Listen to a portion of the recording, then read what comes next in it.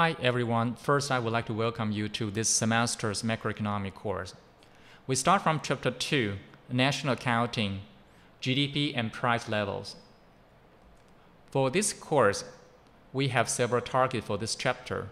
The first, we are going to learn how to measure output in nominal terms, which means its dollar value. The second is to measure the output activities, which means the real output level. And the third is to measure price level. There are various kinds of price level that we are going to track. To understand this chapter thoroughly, of course, you need to read Chapter 2 from the textbook. In addition to that, I would recommend you to read the article from the Economy magazine regarding the underground economy. We start from GDP. What is GDP? First, start from nominal GDP. We learn nominal GDP in our EC 101 course. Basically, it measures the dollar value of all the final goods and services that the domestic economy produces during a specified period, such as a year. In this slide, you notice that there are four phrases that has been highlighted. One is dollar value, the second one is final, the third one is domestic economy, and the fourth one is a specified period of time. So we are going to go through some of these highlighted terms in the following lecture. First, let's consider final. Which one of the following items is considered a final product? The answer actually depends. If you think bread is the final product, you are already thinking a process that there must be some seeds that has been planted onto the ground, turned into wheat, and some farmer harvested the wheat and milled it into flour, and then some baker has bought it and baked it and turned it into bread. In this case, indeed, bread will be the final stage of output. But sometimes seed turn into wheat, turn into flour, and then stop there, since some farmer just cannot sell the flour to some baker. In this case, flour will be considered as the final stage of the production chain. Then flour should be considered as the final output. And by definition, it should be included in GDP calculation. Now we have to look at domestically produced. Remember, GDP only considers things that are domestically produced. Therefore, anything that's not domestically produced should not be calculated inside GDP. For this example, consider these two different final goods. Which one should be considered as part of GDP? I think the answer is very obvious. Apparently, the one on the right-hand side, foreign-produced baguette, which is worth $8 million, should not be considered part of GDP.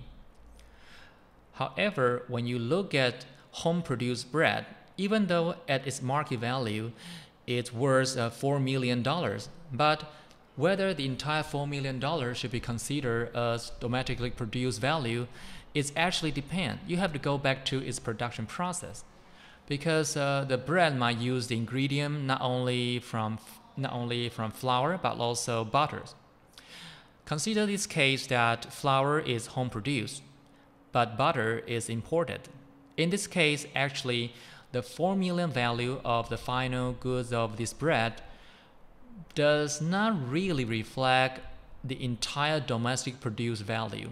There is $2 million value that should be deducted.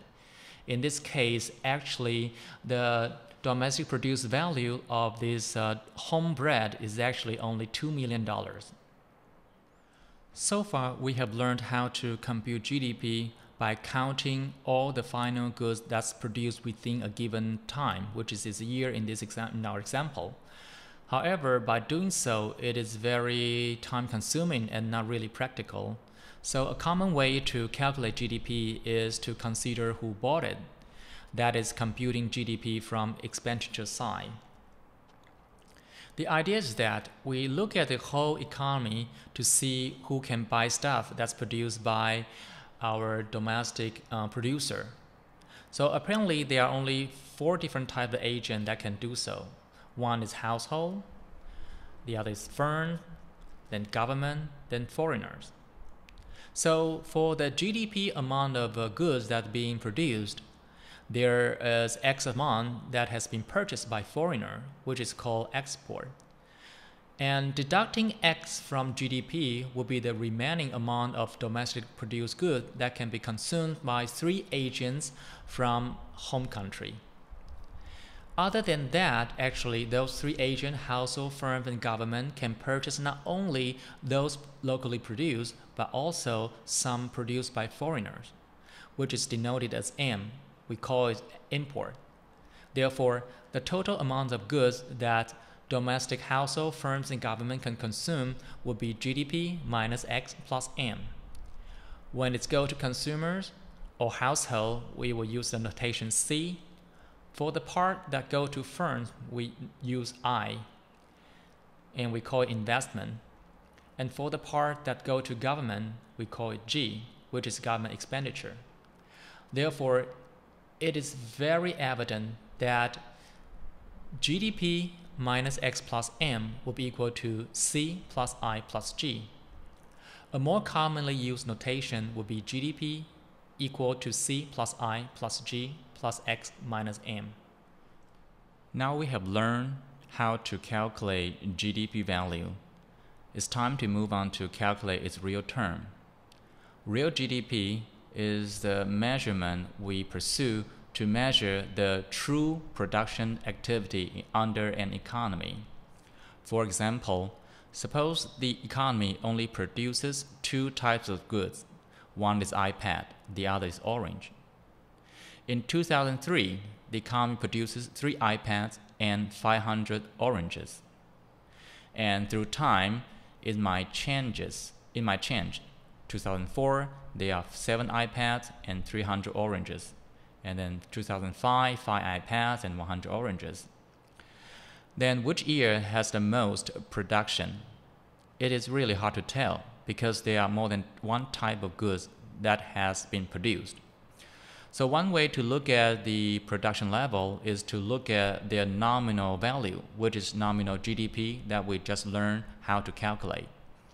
So we look at the price tag for both items for each year. So for 2003, the iPad price is $5 and orange is 5. Therefore, the total value of the output would be $2,515. And follow the same logics. 2004 price tag gives a $4 price tag for iPad and $6 price tag for orange. Totally, we would have a nominal GDP of 1,828. And 2005, follow the same reason, then we got the nominal GDP to be 735. However, is it really reasonable to say that 2003 has the highest production level? It's really not proper to say so, because when we calculate the nominal value, then the change of price tag can change the value dramatically. So one way to solve the problem is to use the same price tag for every year. To follow the same logic, we first choose a base year and use the base year price tag to price all the products from other years. So if we choose 2004 to be our base year, then we will change the price tags for 2003 and 2005 into the price tags of 2004. Then use the same price tag, we recalculate the value of all the products. Then in 2003, the value will be 3,012. And 2005, the value will be 620. So based on these three figures, we will say that 2003 has highest real GDP value, which means it has the highest real output. Now we move to price index. Price index basically is a price track on a certain basket of goods.